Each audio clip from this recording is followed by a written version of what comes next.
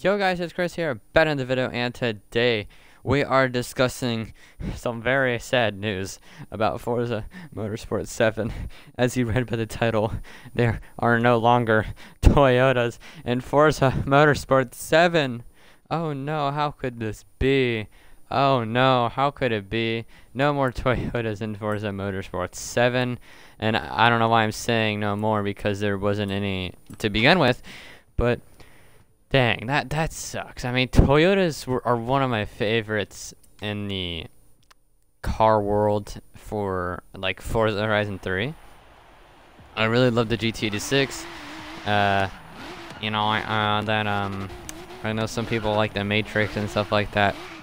But dang, this car was just so good and all that, but it's not gonna be in the game. And I know people like to race the GT86 and stuff.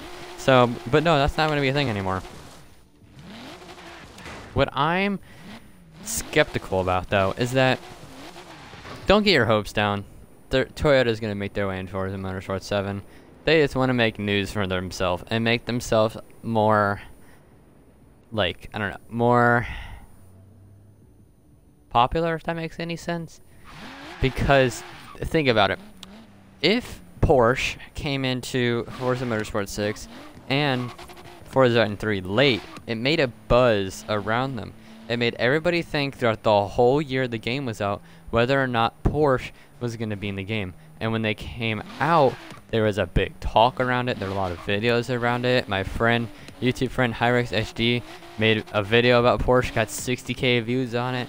So they definitely got a lot more name for themselves than Toyota did this year. And I know Toyota and Porsche are two different things, but I think you understand where I'm coming through here.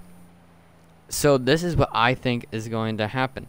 There is no reason why Toyota wouldn't lease a contract for Forza, because who doesn't want people to race with their car and then buy it? Because I never knew what this car was. I always knew that there was a BRZ, but I never knew the Toyota 86 was here. And now I really want the 86 more than the BRZ. So this is what I think is going to happen. I think towards the end of Forza Motorsport 7, I'd say the second expansion pack or one of the last car packs, kind of exactly like Porsche did, there's going to be news around Toyota the entire year, whether or not the new car pack or the new expansion is going to have Toyota in it. And then they're going to drop it. There's going to be plenty of Forzathons on it. There's going to be a lot of opportunities to get their car, and they're going to have a lot more talk than they would have if it was just automatically in the game. Now that Porsche is going to be automatically in the game, it'd be different if they weren't on the cover. If Porsche wasn't on the cover, I think it'd be different. But I mean, like Lamborghini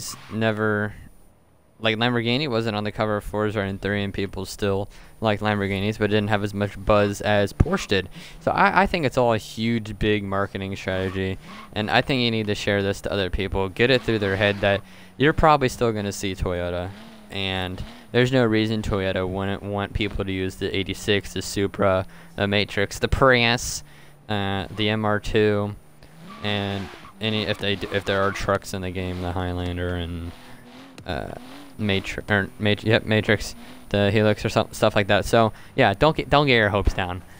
There's still gonna be Toyotas for you. You're just gonna have to wait a little bit. And when I mean a little bit, you're probably gonna have to wait till like July again, because that's just what they do. Yeah, peace.